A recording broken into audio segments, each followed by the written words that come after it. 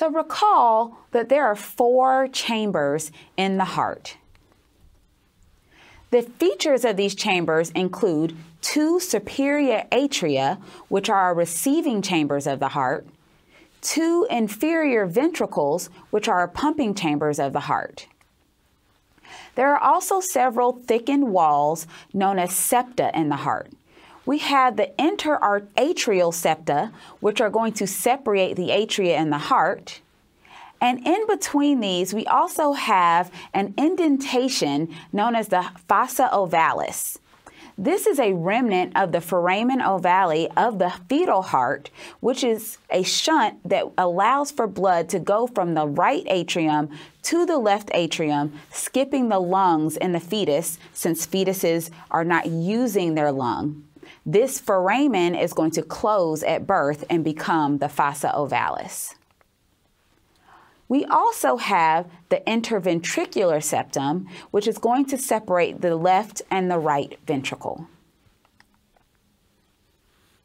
So starting with our receiving chambers, we notice that the atria are small, thin-walled chambers that are going to contribute actually very little to the propulsion of blood. Within these chambers, we have the auricles, which are appendages that increase the volume of the atria. The left atrium of the heart is going to receive oxygenated blood that is returning to the heart from the lungs. There are 4 pulmonary veins that are going to feed into this left atrium from the lungs. The right atrium of the heart is going to receive deoxygenated blood that is returning to the heart from the body's tissues. There are 3 main veins that empty into this right atrium. We have the superior vena cava, which is going to be returning blood from regions above the diaphragm. The inferior vena cava, which is going to be returning blood to the heart from regions below the diaphragm. And then we have the coronary sinus, which is going to be returning blood from the coronary veins in our coronary circulation. So the next chambers are our discharging chambers or pumping chambers. These are referred to as ventricles.